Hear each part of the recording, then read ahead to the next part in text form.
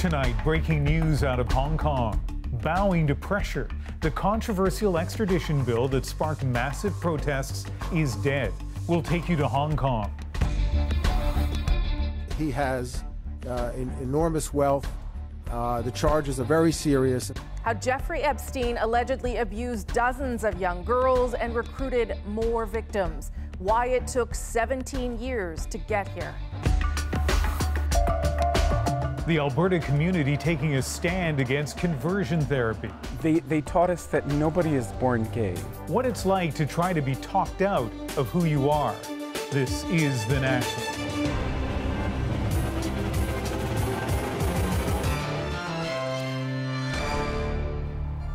We begin with breaking news tonight. The controversial extradition bill that unleashed weeks of protests in Hong Kong is now dead. The bill would have allowed Hong Kong people to be sent to mainland China to face trial. It is Tuesday morning in Hong Kong, and the chief executive, Carrie Lam, made the announcement just a short time ago.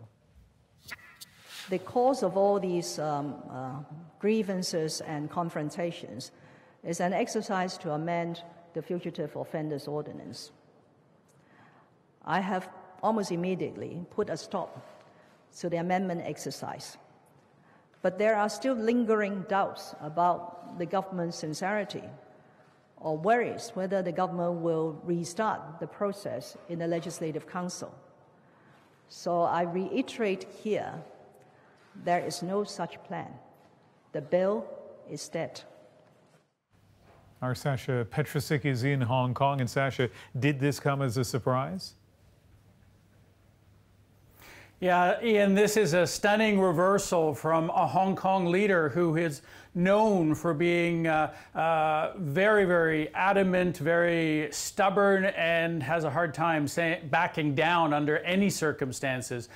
She has apologized over the past number of weeks. She has suspended the bill. She's tried everything to try to get the protesters off the streets and try to send signals that this is probably not going ahead. Hasn't been enough, and today she actually had to back down. I spoke to a few protesters. I just had a few minutes this morning, and they are surprised but extremely pleased that this has actually worked. They're actually surprised that they have managed to push this government because it is backed by Beijing. It has a lot of power, very few checks and balances, except, of course, as we now learned, the power of 2 million people out on the streets. But given that level of surprise, given the fact that even some of the protesters, and I saw on the National, they have told you over time that they weren't optimistic that something would change. Is there any chance that this is a ploy, that somehow the wording has been set up to allow a new extradition law to be introduced soon? Well, I guess soon is the key word. I think legally and politically it is very difficult to bring this particular law back. I think this one is dead. Of course, there's nothing that prevents the government from introducing something similar in the future. But as Carrie Lam and this government, and ultimately Beijing, which controls a lot of things here, including the legislature, ultimately, this has been a warning that if they do, it will be at their own political risk and, frankly, at the risk of the streets of Hong Kong, because I can tell you, if this comes back in any form soon, this place will explode again. Already Tuesday morning in Hong Kong. Sasha, thank you. It is a criminal case that's been years in the making. An American multimillionaire with ties to a lot of familiar and influential names. Once given a secret plea deal and shielded from prosecution, tonight Jeffrey Epstein sits behind bars as an unsealed indictment reveals new details of his alleged crimes, sexually abusing teenage girls and then using them to recruit more victims.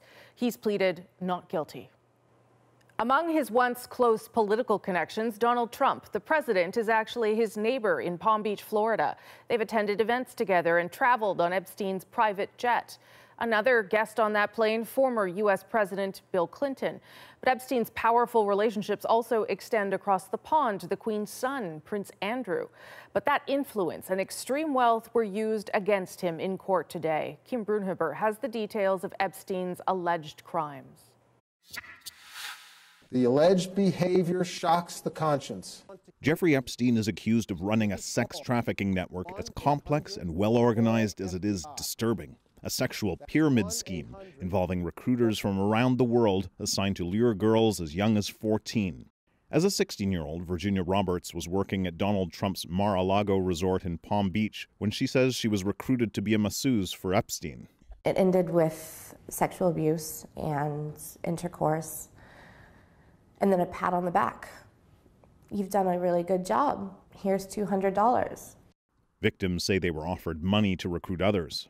I'm really, really sad that I brought other girls my age and even younger into a world that they should have never been introduced to. And now, possibly new evidence seized from Epstein's $56 million home in New York. Evidence including nude photographs of what appeared to be underage girls. These photographs were labeled and locked in a safe. The case is attracting even more attention because Epstein had faced federal indictments for these alleged crimes in Florida more than a decade ago. But he struck a plea deal on lesser state charges and served only 13 months in jail. The prosecutor behind the deal? Alexander Acosta, then the United States Attorney in Miami, now Donald Trump's labor secretary. Trump has long been connected to the multimillionaire, saying in 2002, "He's a lot of fun to be with." It is even said that he likes beautiful women as much as I do, and many of them are on the younger side. Legal experts say it's possible some of Epstein's powerful acquaintances could be investigated too. Are they going to go after President Trump? Are they going to go after some other elected official who was part of Mr. Epstein's misconduct? Who knows? Prosecutors say they've spoken to more victims and are asking for anyone with information about the alleged crimes to come forward. My office will not rest until perpetrators of these types of crimes are brought to justice. Victims' voices, including the many voices of Epstein's alleged victims, must be heard. Given the number of people allegedly involved, it's likely this investigation could unearth even more victims and possibly more suspects. Kim Brunhuber, CBC News, Los Angeles.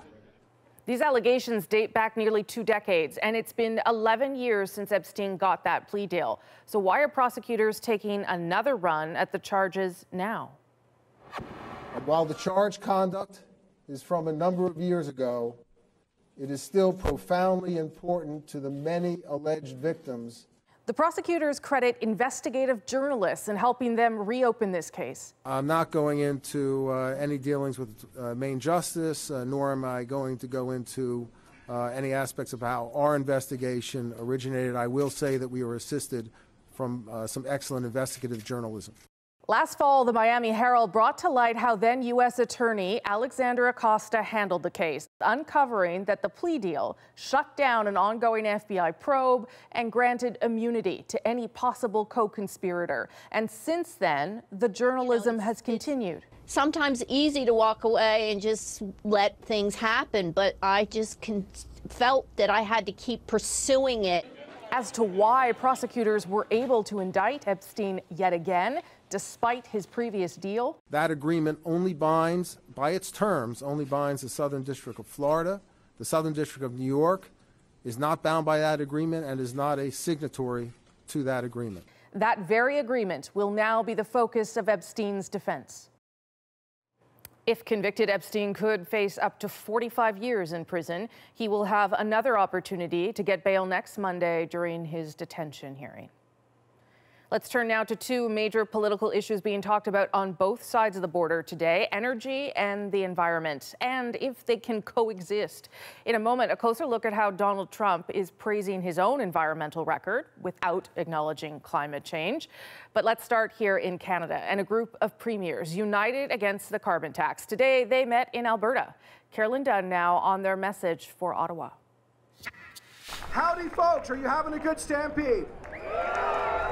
Nothing like pancakes and politics to draw a crowd, especially during Stampede. Alberta's Jason Kenney invited those he called like-minded premiers to be part of his Stampede Breakfast Club.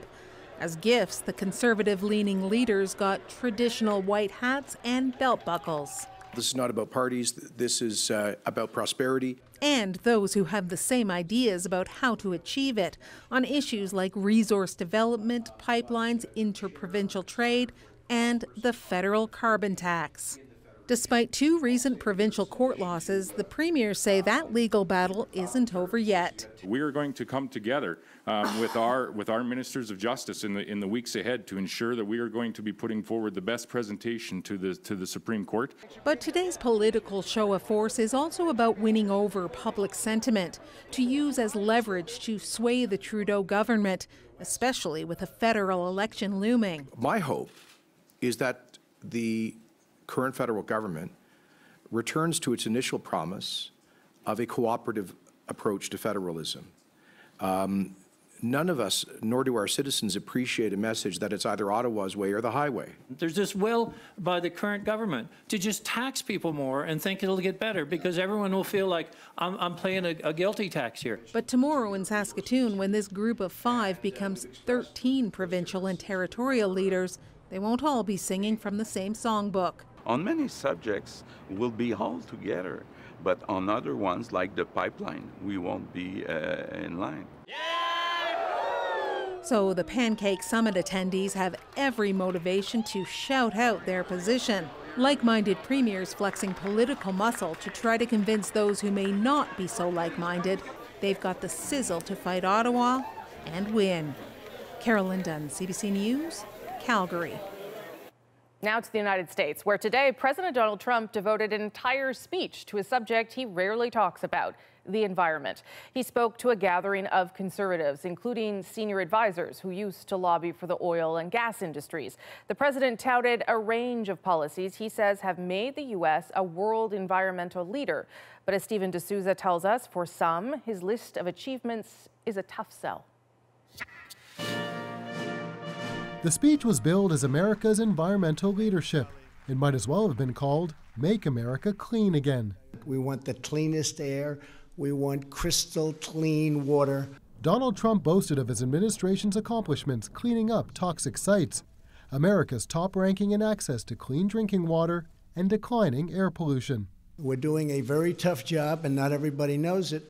It's so damaging that there almost aren't words to capture how it will play out.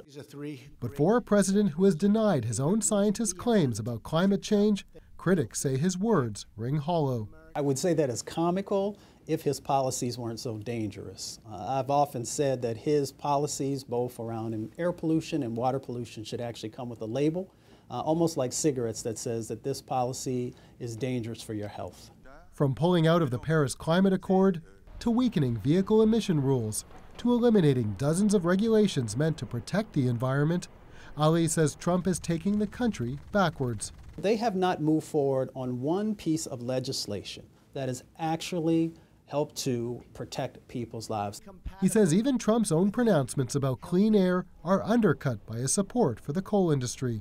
We're going to have clean coal, really clean coal. Today's speech, however, may have been more about the political climate. Polls show Trump ranks far behind Democrats on environmental issues. We have only one America. We have only one planet. But while he talked about air and water quality, there was little mention of reducing emissions to address rising global temperatures, the crux of the climate change crisis. The president often does this apples and oranges types of thing just to confuse folks. In fact, while he talked a lot about how a strong economy is good for the environment, President Trump never once mentioned climate change in his speech. Stephen D'Souza, CBC News, Washington. So who were Trump's environmental advisors in the room with him today? Well, one is Andrew Wheeler. He's the current head of the Environmental Protection Agency. He's also a lawyer who once lobbied on behalf of a coal company. The other, the Secretary of the U.S. Interior, David Berhart, also a lawyer, and he used to act for the Independent Petroleum Association of America. Here are some of the stories we're following tonight on The National. The RCMP has reached another settlement in a class action sexual harassment lawsuit, which could exceed $100 million. Well, no amount of money can compensate these women for the harms that they've endured. We hope that this settlement is indicative of a better tomorrow. Today's settlement applies to women who are employed in non-policing roles, such as administrative staff and contractors. Lawyers expect 1,500 women to file claims of harassment and assault. In 2016, another settlement was reached involving female RCMP officers. It was also worth $100 million. The groping case against actor Kevin Spacey has hit a potential roadblock. The man making the claim was asked in court if he deleted messages from his phone, but he refused to testify, invoking his right to refuse to incriminate himself. Spacey's lawyers say the case could be dismissed. He's the sole witness that can establish the circumstances of his allegation on the night in question. This case needs to be dismissed, and I believe it needs to be dismissed today. The actor is accused of groping a busboy at a bar in Massachusetts in 2016. For the second day, some Rogers and Freedom Mobile customers have been left confused and frustrated. Both companies have been struggling to fix outages on their networks, which left some people unable to make or receive calls. The outages started Sunday with customers reporting dropped calls and no calls at times. Winnipeg and Toronto police also said some 911 calls were cut short. Answers as to what caused the problem have been hard to get. Instead, just acknowledgements of the problem and apologies from both companies. By this afternoon, Rogers said only a very limited number of customers were still affected. Text messages, internet, and data services were working fine. Even on a good day, though, there are still big wireless coverage gaps in Canada. In 2017, the federal government said 14% of major roads in this country didn't have adequate wireless coverage, and that can put travelers at risk. Take a look at the national picture. This is the combined coverage by Rogers, Bell, and TELUS, according to their own maps. You can see just how much space is left out. And as Stu Mills discovered, just because an area appears to be covered doesn't mean it always is. Clayton, Ontario is only 20 kilometers from the city of Ottawa, but last February, Susan Harrington was reminded of just how rural it is. She was brushing a horse when it got spooked and slammed her into a stall where she collapsed. I laid there for quite a while thinking I would get my breath back, but I never got my breath back. With 4 broken ribs and a punctured lung, Harrington needed help. The only way to get it, crawl into the barnyard and up a hill where her 911 call finally went through. At the Clayton General Store, another story of a close call. Chris Armstrong's teenage children were driving to school on an icy morning when they hit black ice and skidded off the bridge and into the river. They survived, but when they tried to call their parents... It was the 3rd try before he could get through. The other 2 tries, he could hear me, but I couldn't hear him, or vice versa. There was just no service. It wasn't very good at all. What were you thinking at that moment? Oh, panic mode. It's not supposed to be difficult to find cell service here. Rogers shows this area as blanketed in LTE coverage. Same thing for Bell. But much of this town is a dead zone. This former Nortel telephone engineer uses a special app to map out the places around Clayton where you can get a strong LTE cell signal. And it shows there's nothing at the general store. But strangely, out here, 7 kilometers from town on a quiet country road, a strong signal. I'd like to see Bell Canada or Rogers or TELUS do what they say is covered here. It's spotty at best. Bell concedes that optimal coverage may not be available at all times. Rogers says it continues to monitor the quality of its coverage in the area. Last Thursday, 3 levels of government connected to promise $152 million to fill the gaps in Eastern Ontario's cell coverage. But with no tower approvals in place and no timelines, it could be years before emergency calls made here go through. Stu Mills, CBC News, Clayton. Still ahead on The National, a summer vacation destination right out of a Stephen King novel in Newfoundland. Plus, once dormant volcanoes awakened by global warming. We get an exclusive look coming up. And as a city in Alberta moves to ban anti-gay conversion therapy, we go in depth. It was a constant loop of shame and anger and hatred toward myself. What it means for people who have gone through it, why this city is doing it now, and the ongoing protests for LGBTQ rights in Alberta. Right after this.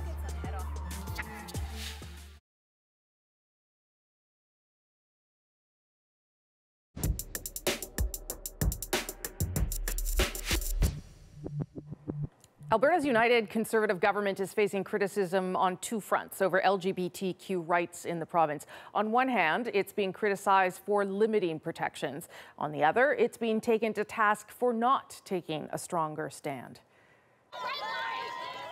Introduced to considerable protest last month, Bill 8 passed on Friday after a marathon filibuster lasting almost 2 days.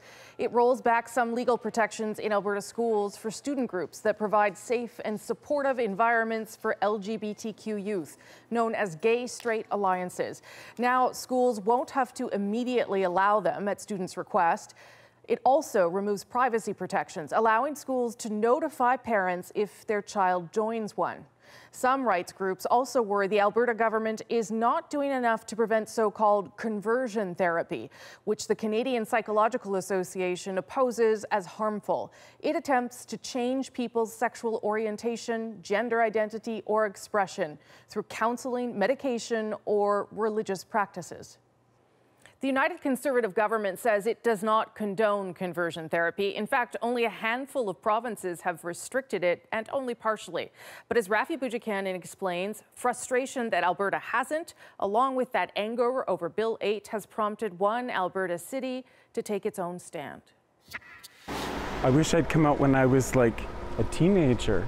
Kevin Schultz spent a long time struggling with his identity as a gay man. More than a decade ago, he signed up with a church group hoping he'd emerge straight after seeing counselors. The bottom line message that they gave was that we were broken, that because of our sexuality, we were broken people before God. They taught us that nobody is born gay. It took a lot for Schultz to leave. What made his decision was when another participant experienced a psychotic break, and then the only advice he received was to pray. I remember leaving the group that night and having no idea what I'd do next, because I'd never been a part of the gay community. I didn't know where to find it. And this is the right thing to do. Today, the city of St. Albert took its own step, passed a motion ordering its committees looking into banning conversion therapy.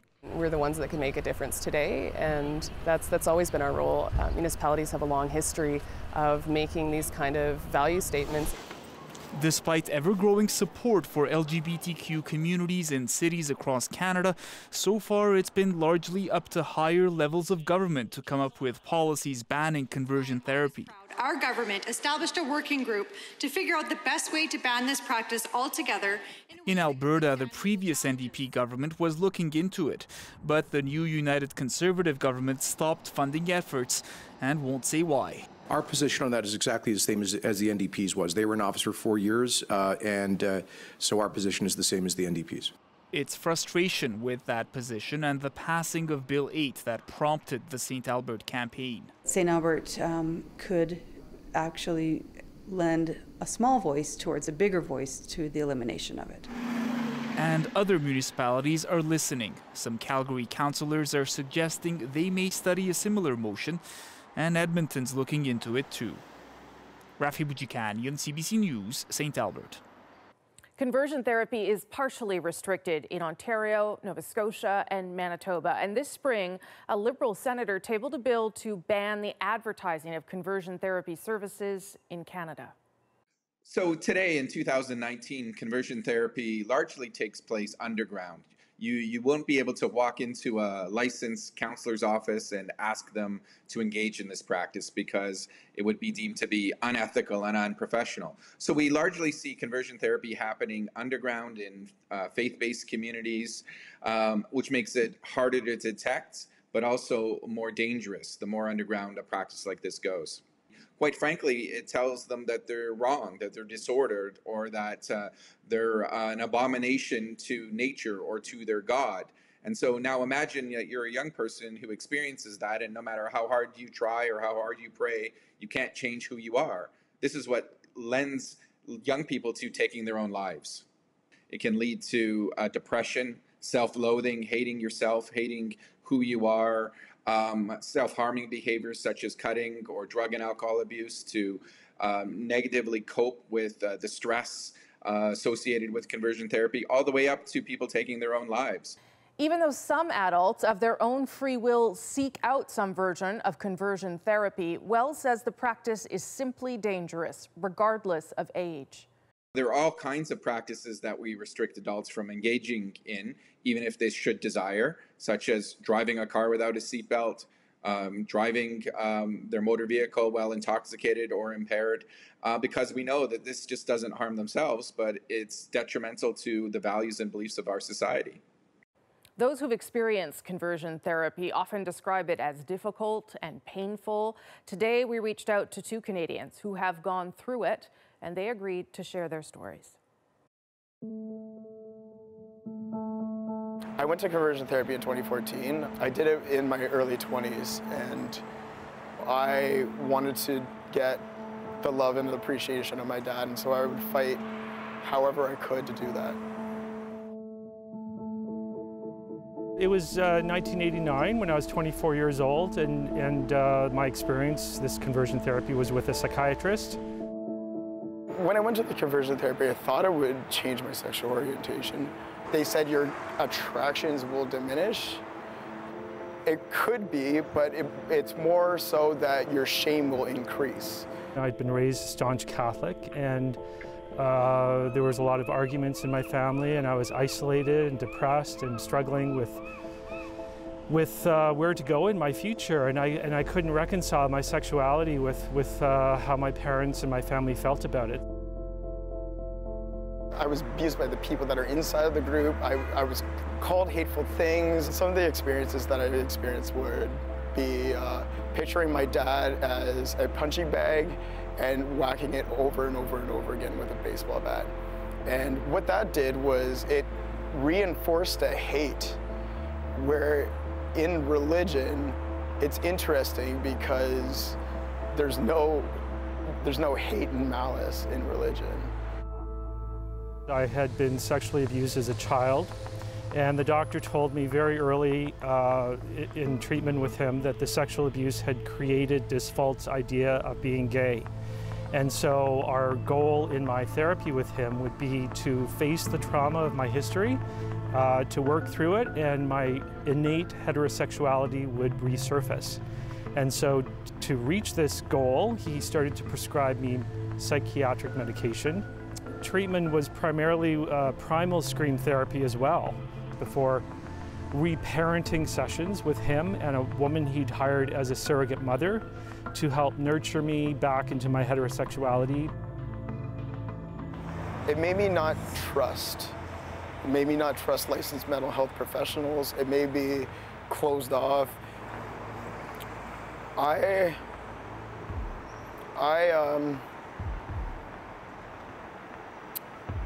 just feel so hurt by people that I thought that I could trust. I did feel suicidal. It's hard to talk about. Let me just...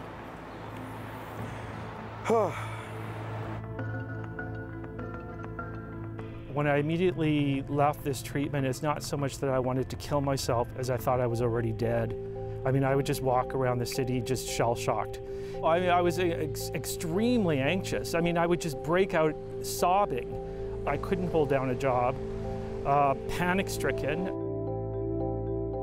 I live as a gay man. I am happy. I'm happier. I know what it is, and I know what it is not. Certainly, I reestablished my life as a gay man, and I'm completely comfortable with that. But I felt shamed by this doctor for being gay, and to resist that type of silencing shame, because shame just silences people. I mean, it kills people. To me, I needed to write the truth. Conversion therapy is partially restricted in Ontario, Nova Scotia, and Manitoba, and there's a bill in the works in Alberta to at least regulate it. Next on The National, a fight over the truth about what's happening in Lake Winnipeg. It's like anything else. If you put it in the paper enough times, then people will start to believe it. If we keep doing what we're doing, we'll drive the population into collapse. What's going on with the walleye? Next.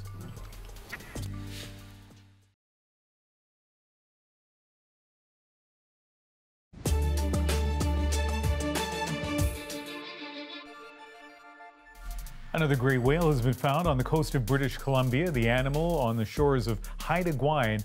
This is the 8th whale carcass spotted in BC waters this year. The necropsy didn't determine what caused the death. Further south, dozens of whales washed up on the U.S. coast. Officials there saying many were malnourished. And on the east coast of Canada, a major operation underway today to save 3 whales in New Brunswick. Officials on a Transport Canada plane spotted the North Atlantic right whales tangled in fishing gear near the Gulf of St. Lawrence. Teams from the U.S. and Canada set off this morning to help, but they have to find them first. 6 North Atlantic right whales have died in the Gulf of St. Lawrence since early June.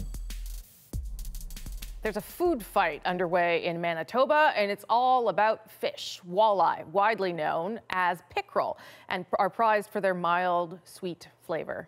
But biologists and fishermen are at odds over how many should be taken from Lake Winnipeg. The CBC's Bartley Kivas shows us why. Off the shore of Hecla Island, Einar Svensson hauls fish in off Lake Winnipeg. The most valuable is walleye, the lifeblood of his business, and he says the nets have been full. Overall, it's been a terrific season. Just like the last, 10, 15 years, it hasn't been any different, better or worse than any other. Commercial fishers all over Lake Winnipeg say there are plenty of walleye in this inland sea. Scientists and regulators don't share that sunny outlook. They fear the stock is in danger. Provincial biologists say the fish are growing slowly, maturing later, and are often getting caught before they can spawn. Since a peak of about 2008 and 2009, the catch has steadily declined for the fishers, and I think angling success has also declined. To protect the walleye, the province is reducing how much fish can be caught by buying back commercial quotas. It's also increasing the mesh size on gill nets so smaller fish can go free. When you see that the trend line is going in the wrong direction over a long period of time, you can extrapolate what that means and where that will lead you. This independent biologist says the province needs to do even more. If we keep doing what we're doing, we'll drive the population into collapse as it was driven into collapse in the late 1960s. The fishers don't agree. They don't trust the biologists or their data because the numbers don't line up with what they see on the lake. And they've hired their own scientists to combat what they call misinformation about walleye stocks. Still, the province is moving forward with its new regulations, potentially threatening the livelihood of Svensson's family business. I've been very fortunate. I'm 4th generation. My son will be 5th, and hopefully there'll be 6th and 7th to come. Bartley Kivas, CBC News, at Hecla Village in Manitoba. Tomorrow night on The National, we've got another underwater tale. This one, though, in Hamilton, Ontario, where, get this, giant goldfish are tearing up vegetation and threatening local species. How did they get there, and how can biologists fight them? Here's Cass Rusi with a preview. What? Mike, what? What are they doing in the harbor? These are meant to be in a fish bowl. These fish are getting into the harbor through active release. People are releasing their pets into the harbor, or they're getting into the harbor, I think, through people's private ponds or stormwater management ponds. Why are they so big? I don't remember goldfish being that big. I think they have the resources. They have an unlimited supply of food here in the harbor for them. And still ahead on tonight's show, a surprising and troubling effect of climate change. We revisit our exclusive trip to visit once dormant Canadian volcanoes rumbling again because of rising global temperatures. We've taken the top off our pressure cooker. There's a true value in trying to understand what is happening here, what are the changes, so that people can prepare.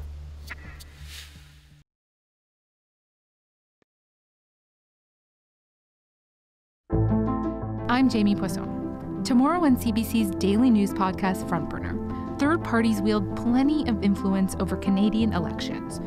So what can new election rules do about them? Subscribe wherever you get your podcasts.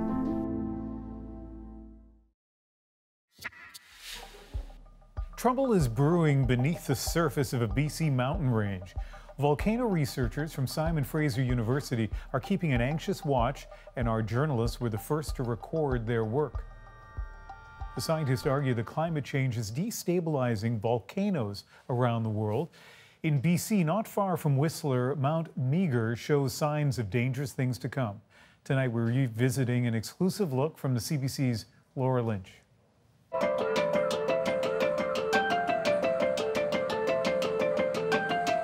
This is the British Columbia that's familiar around the world. Stunning peaks, deep valleys, the coastal range that's been labeled supernatural. But there's a lurking threat hiding amongst these mountains and all that ice.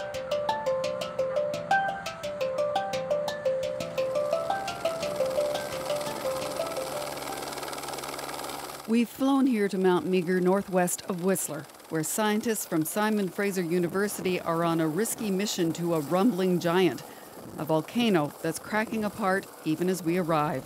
And out of any volcano, the top three gases are, number one, water vapor, then carbon dioxide, and then tiny amounts of hydrogen sulfide. Volcanologist Glyn Williams-Jones is warning the crew about the poisonous gases spewing from what's called a fumarole. It's just one of the dangers here.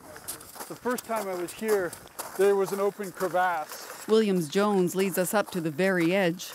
Click into any of those three loops. Our guides help anchor us so we won't slip into the hole where the gas is so concentrated it could kill us. But coming here is the only way to answer the question, when will catastrophe strike? This big, massive mountain is rotten. It's been growing for 2 million years, and over that time period, we've had all of these gases and acid fluids coming through the rock and slowly but surely changing that into weaker rock. Mount Meager is also the site of Canada's most recent explosive eruption just over 2,400 years ago. But that is the mere blink of an eye for those who study volcanoes. It was comparable to the 1980 explosion of Mount St. Helens in Washington state. 57 people died when the entire north face of the mountain collapsed, allowing the volcano to explode. Oh, yeah. Those images of destruction weigh on the mind of Williams-Jones as he carefully sets up his equipment. Okay, that's working. To measure the things he can't see. That's what I want to hear. The invisible fumes. It's getting bigger. The fumes are bad. They smell like rotten eggs. But a bigger problem for Williams-Jones is how much the fumaroles have grown in the 2 years he's observed them as the glacier retreats. And as the ice shrinks, his concern grows. Because we've taken the top off our pressure cooker. So it's highly theoretical, but it's important. It's not just an esoteric academic exercise. There's a true value in trying to understand what is happening here, what are the changes, so that people can prepare. There are actually 3 fumaroles here. And as Williams-Jones steps carefully toward another one, an alarm stops us cold. 2 parts of H2S. The smell of the hydrogen sulfide is not strong at all. So there's hydrogen sulfide here, but not enough to keep him and his guide from exploring a worrying discovery. So we are right underneath the glacier now. They say it's too dangerous for us, so Williams-Jones agrees to wear a camera on his helmet as he peers over the edge. Okay, let's see what we can see. Oh, it just drops away. Melting glacier ice has carved out a cave, allowing the scientists to see deeper under the ice than ever before. Listen to how long it goes. They use a primitive tool, a rock, to get a sense of the depth. 30, 40 meters maybe. Yeah, no, this is spectacular. It's not often that you get to see underneath the bottom of a glacier. It's yet another alarming indication of how the mountain is becoming unstable and ever closer to crashing down. And that's where Gio Roberti comes in. The PhD student is hiking the steep slopes, looking for trouble. Using different types of remote and field-based technique, we were able to map numerous landslides. And one of the most concerning is right there. Roberti is pointing to a crack in this massive rock face. It's moving and deepening by centimeters each month. It's very likely that this slope will fail very soon, generating a very big event. The event, as he calls it, could be devastating. And Roberti doesn't even have to imagine the impact of a landslide. All he has to do is look back at what happened on this same mountain 8 years ago. It was the biggest landslide in Canadian history. The debris traveled 13 kilometers, destroying bridges, roads, and equipment. Seismic waves were felt as far away as Washington State and Alaska. In this alpine setting here now, things are changing way faster. This slide will happen, Roberti says, and soon, and it will be much bigger. So if the 2010 landslide traveled about 13 kilometers, this one is about 10 times bigger, and this one could travel 20, 30 kilometers and eventually impact populated area downstream. The scientists here agree the risk to human life is unacceptable. They want permanent monitoring equipment placed here to warn of earth tremors, landslides, even the remote chance of volcanic activity. Right now, government isn't prepared to pay. If we had the budgets, we could do orders of magnitude more on this system. And it's both trying to understand the basic fundamental scientific questions, but also trying to understand the hazard implications, actually having active monitoring and an alarm system so that we can respond. The ghostly churn of gas and steam will continue, as will the slow disappearance of the glacier. As the team departs with fresh data to study, the worries remain. Laura Lynch, CBC News, Mount Meager, British Columbia. We checked in with Williams Jones again today. He and his team have partnered with other universities and the private sector and are hoping to have monitoring equipment installed on the mountain by the end of the summer. They'll be able to track gas emissions, take daily photos of the slope they're concerned about, and listen for earthquakes and landslides. Incredible pictures there. Next on The National, the abandoned amusement park in Newfoundland that's become a different kind of tourist attraction. And Newfoundland, because it's so isolated, does not have many amusement parks. So one guy even said to us, he was like, oh yeah, this was like the Disneyland of Newfoundland. Ah, not so much anymore. The story behind its new popularity in our moment, but first. In case you missed it, a community near Windsor, Ontario is dealing with a double pest kind of problem. On one hand, fish flies. This time of year, they swarm into waterside communities and die in droves, blanketing driveways and streets. The other pest, well, that one's human. In Lakeshore, Ontario, people have been tampering with the street lights, shutting them off so the fish flies stay away. I think that they shouldn't have to do it themselves, but I don't blame them for doing it. The town is asking people to stop it, citing the cost of constantly turning them back on. Residents have a solution for that. The town should just shut them off. Well, it'd be nice if the city would turn the lights off. From the mayor, though, this is just nature. Put up with it and don't mess with the street lights.